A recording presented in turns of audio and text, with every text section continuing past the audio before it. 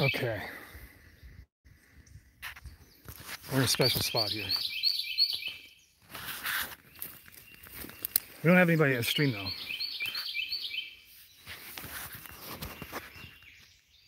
I wanted to give you guys, this is a pre-stream, and I wanted to give you guys my version of a pep talk, or kind of fail to do one, but give it my best shot. I tried to do this in the car. It didn't fucking work. I'm just gonna talk for a minute.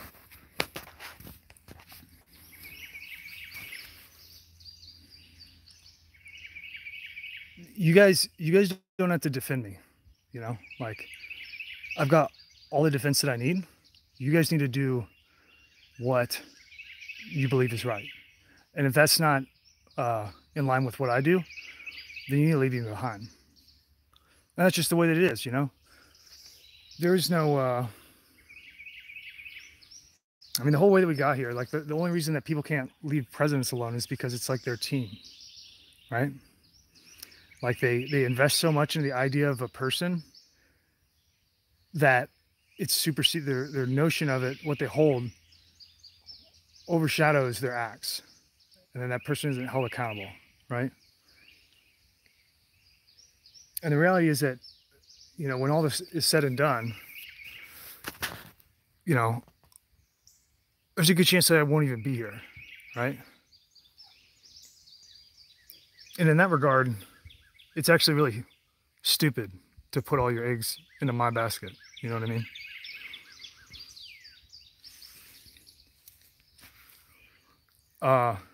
I think that I'm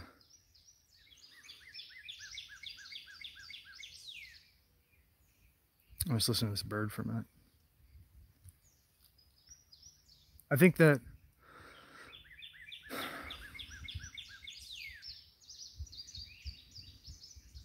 yeah, we're at the river, John. Yeah, buddy. This is a special place I wanted to take you guys here. This is a place that I go that nobody else goes.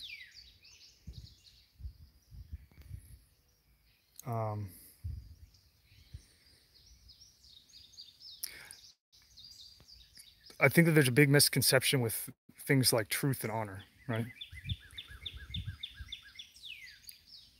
And especially from, like, in, you know, because of our sense of nationalism as a country, we often think about honor and righteousness and stuff. We like attribute that to like who society tells us that should, you know, be given to. And then society has a real problem with misunderstanding that honor is not a possessive trait. Like, it's not something that you wield and get. Like, it's not like you know, it's not like tuberculosis or something where it's like you get it and now it's there forever. It's something that is outside of yourself, because you can lose it at any second, right? So like you could be an honorable person, and then people can recognize honor in you, and then you make a choice that demonstrates that you're dishonorable, and then that completely overshadows whatever you did before. So right there, it demonstrates that, you know, honor isn't a possessive characteristic of a person, right? It's like a choice.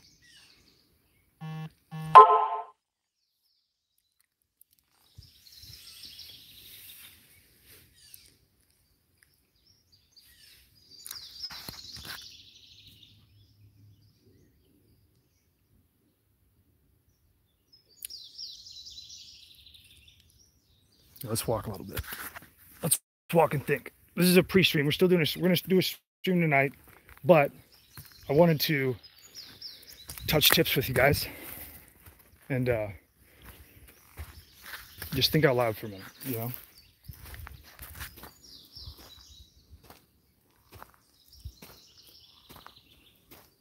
Just a tip. So the thing about honor is that it's something that can't be issued at all. You know, like the way that money is. Like money's issued, right? And a person can be rich, and then they can just possess the money, and then they're rich. But honor's not like that at all.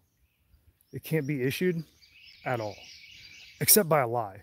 Like if you issue it under a lie, you know, you can trick somebody into assuming that it's honor. But if it's not really honor, if it's deceit, then the honor was never there in the first place, right? Whereas like the money, if it was there, it's just there, you know, there's no doubt. If the money's there, it's there. But honor, you can be tricked into, you know, if you don't have a good solid concept of it, you can assume or be lied to and told that somebody's honorable and you not be aware of who they really are.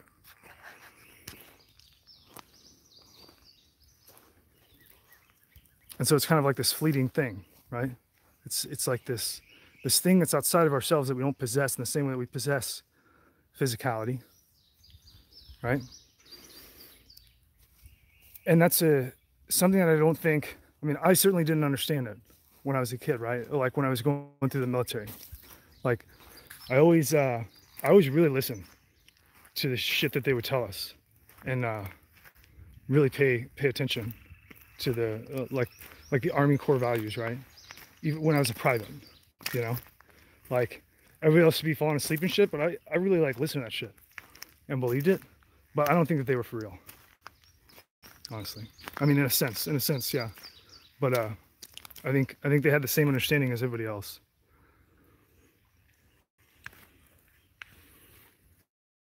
And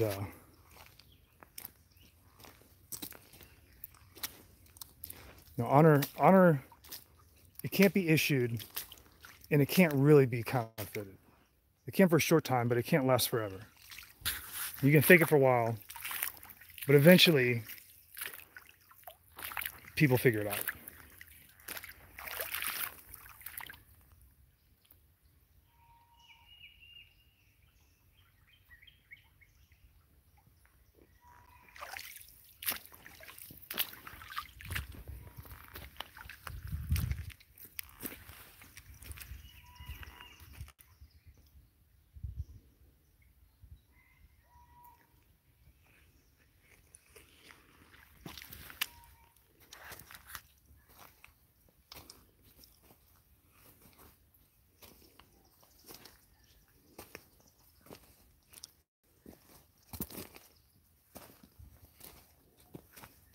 I was thinking about, there was an email that somebody sent me that I'm not gonna put the guy out there or anything, but just as like an example, you know, I had like an email exchange with somebody and they asked me like, why do I care so much? And they said, you know, I don't stick out my neck for anybody.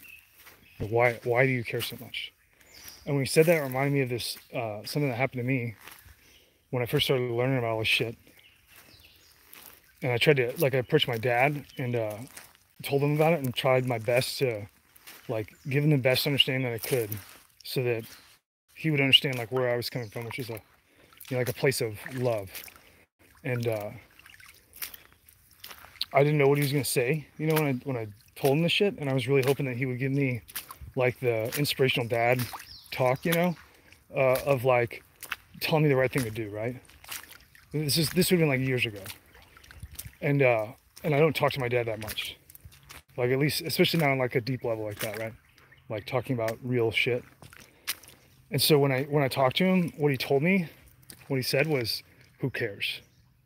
Like that was his exact words. He was like, "Well, who cares? You know, what does it matter?" And like it really disturbed me when he first said that, you know, for a while. But after some time, I realized that it was the most motivating thing that he could have ever said, or that anybody could have said to me. And the email that the guy sent me reminded me of that. And so I wanted to tell you that story.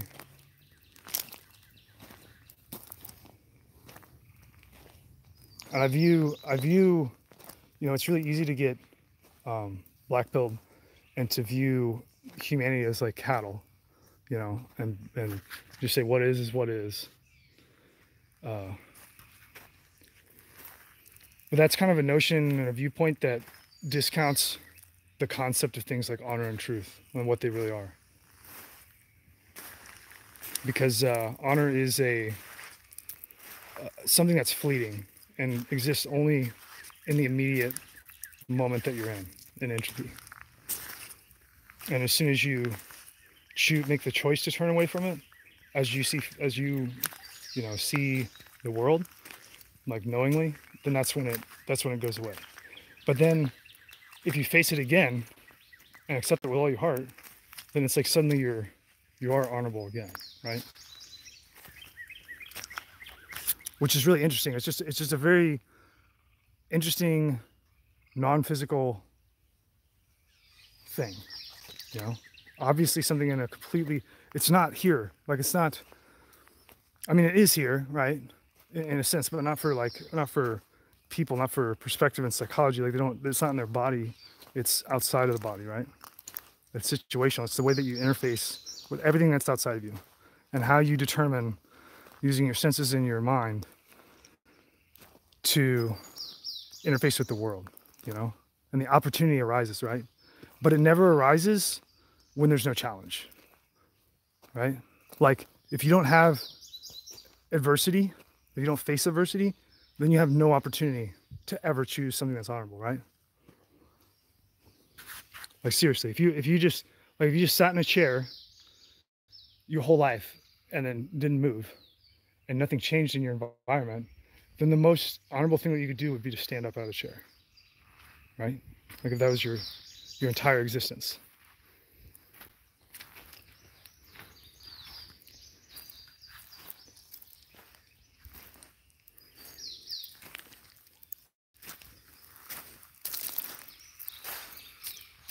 Well, that's kind of like what all this is, right? It's just it's an opportunity to reflect honor, not to possess it, right? Like for people, for humanity, for all over the world, everybody. It's not just the United States. All this stuff that's going on here that we consider the United States, the problem of the United States is not isolated to the United States. It's the entire world. It's all of humanity. And so, although it can seem like a bummer, you have to understand that we're actually extremely lucky, because the prior generation had no discomfort to produce the opportunity to do what's right, you know? And when they did, it was usually fake, you know, and they were tricked. And then so they had like a counterfeited opportunity that then, you know, like disappeared into the ether, just like evaporated, because it wasn't real, right? And then that's how we got here.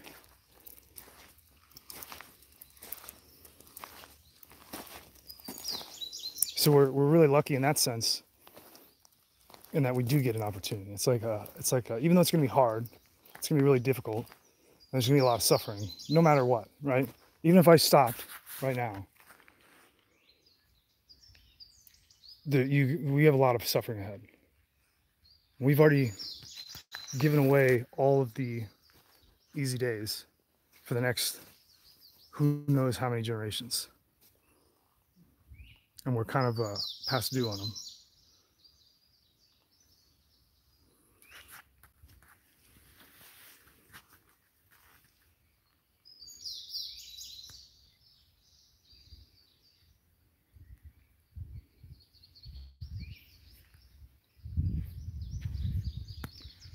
That's what I was thinking about. The fact that, like, what it is about me, the only reason that I feel like there's no, you know, there's like some kind of hunger inside of me that can't be quenched, and it's because there's like an imbalance and a misjustice in the world. And you know, the material and the money and the material and the things that I used to, you know, get shoved in my face to just shut up, or to think it's too big of a problem to handle, to face, that's all kind of gone away, you know? And I'm realizing that, like, over time I started to realize that I don't really have anything else. Like, all that physical shit doesn't even fucking matter. And the only thing that I ever had and could ever really possess was the opportunity, you know, the opportunity to reflect on her, and what I would do with it.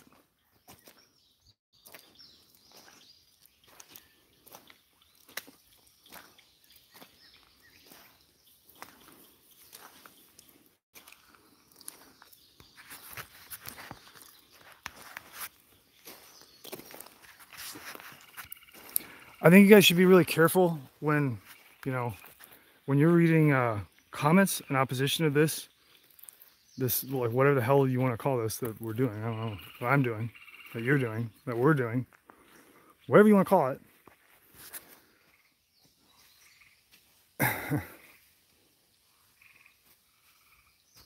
Whatever you want to call what this is.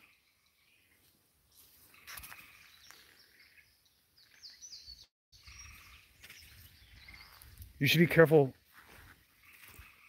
of what people say. And by careful, I mean you should watch them. And you should see who it is, right? And you should think, what would possibly motivate somebody to not face truth? And there's a lot of different things, but you can't be for sure. I mean, you don't know somebody, why they say the things they do. But there is a reason, right? There's some reason. And you should think about it. When you see opposition.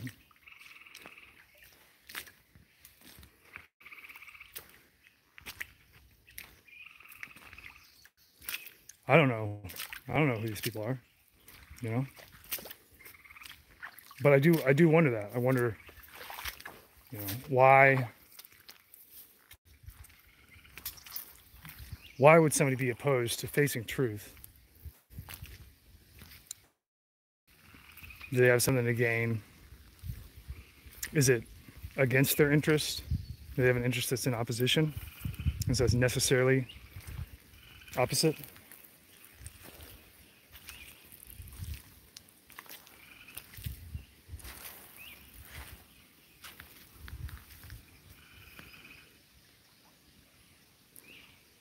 Or is it that in order to accept what they actually see with their own, you know, senses that they're given, and to accept what they actually see will cause such a displacement of everything that's been the foundation of their life has been built on, that it's too painful to bear, right? And it's actually less painful to say that you don't see what you see, right? In comparison, in the shortcut, right? And in that way, that's why I look at this entire situation when I have opposition. There's not much that can motivate me more, especially when somebody says it's hopeless or asks me, why do I care? Who cares? There's not much that they could say that would motivate me more in the long game.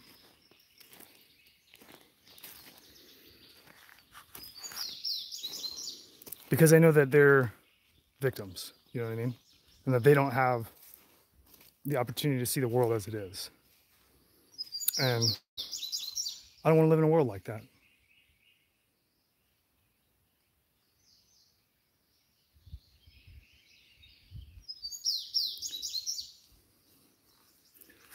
And I would ask something else. I would ask that, like, all the people that are too weak to morally face what's going on and accept reality are the same people, you know, like the people that are coming in these videos and saying that, like, Dugan is an anti-Semite or whatever the fuck they want to think, that I have some kind of prejudice against any person. All those people are the same people that got us here. And I know what's going to happen, you know, in a sense, like left and right brackets. I don't know exactly what's going to happen, but what I can tell you is that what is going to happen is that regardless of their intention or best wishes, the situation is going to come to the surface in one way or another. It was going to come to the surface whether I fucking come up here and tell you about it or not. And when that situation came up, those people would fucking hunt down the Jews and kill them. Do you know that?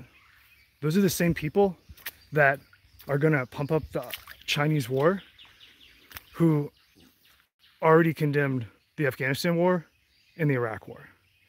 But when those two wars were getting started, they were all on board. Now they're off board. Then they're going to go on board again when it's time to go to war with China. And they're not going to be here to fucking help you when shit is not in their fucking favor.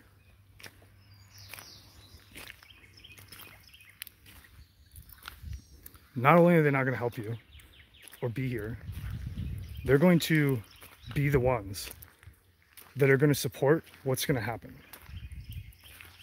And people don't understand that because they're incredibly miseducated of the past. And so they can't identify what's going on in the present or have an assessment of the logical route of the future. But the future's coming, whether you want to or not. Trotsky said, you may not like the dialectic, but the dialectic likes you.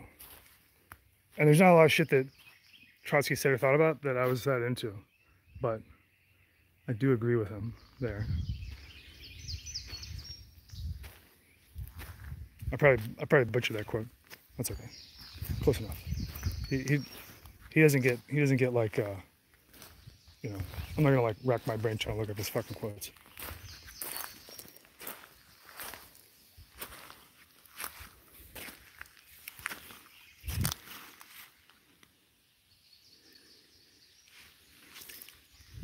The reality is that all these people that think that they're defending Jews right now by not calling out the situation don't understand what's going on. And they don't understand they're in their present state, they're not capable of recognizing reality. And so they only recognize synthetic reality. And so they erroneously believe that they're like actually protecting Jews by, you know, hiding history and what's going on. And that's incorrect. They're actually a part of, you know, they're unwittingly a part of this entire fucking thing. And when this shit comes out of the wash on the other side, like, I'm not going to explain this because it would be a lot of info, but you know, like the Jews are going to get fucking kicked out of the United States, and that could be a long time away, but that's going to happen because the shit that's going on is so extreme that it's going to be at some point too conspicuous to ignore. And the people that are like think that they're defending Jews, they're so miseducated on the situation that they don't understand that that's the entire point of all this, is to fucking kick Jews out of the United States. And they don't know that. And they look at it like there's just these neo-Nazis that are, you know, trying to fucking figure out who killed 100 million people in Eastern Europe, you know, like those Nazis. I can assure you that I'm not a Nazi because I don't believe in socialism or capitalism. I think they're both equally worthless.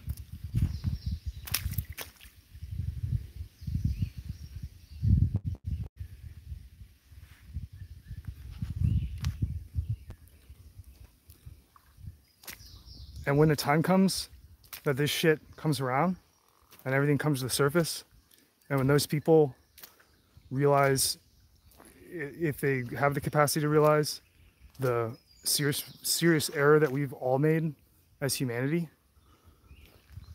I'm not going to hold it against them, you know, because if they're willing to accept honor when they see it and recognize it, then I have to recognize their honor because that's the way that it fucking works.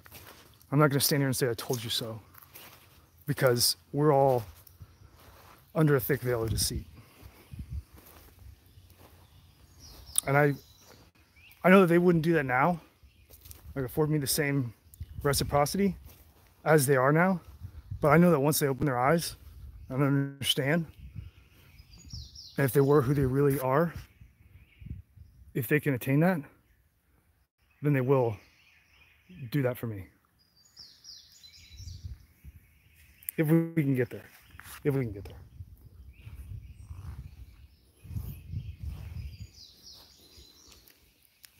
I think that's about it. I just want to share my thoughts with you.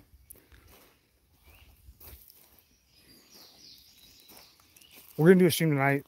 It's going to be after 9 o'clock. And I apologize, I don't know when. But it'll be after 9 o'clock. and we'll try to. I'll try to get some shit in order on the thoughts about how to handle the situation that's coming up. I really hope that you guys understand that, like, basically this whole thing that's coming up is like, it's really ironic because after all the like Alex Jones and like Gay Frogs and all that stuff, this is like the real one, you know? And by now, everybody's so burnt out on it that they don't even care. Like, shit's just too crazy to even care. And everybody's in too much of a constant emergency to have the capacity to even put any energy towards it, right? To face it. It's just like too big and too evil to face. And that's the time that it really comes, right? Like, so this one that's coming up, this is the real deal.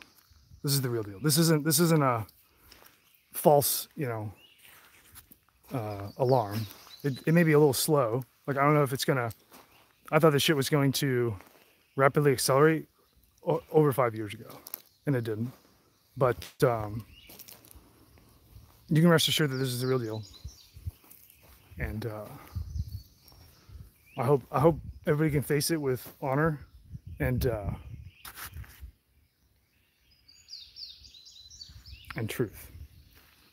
And I hope that regardless of how it works out, I hope that everybody can find some kind of peace in that.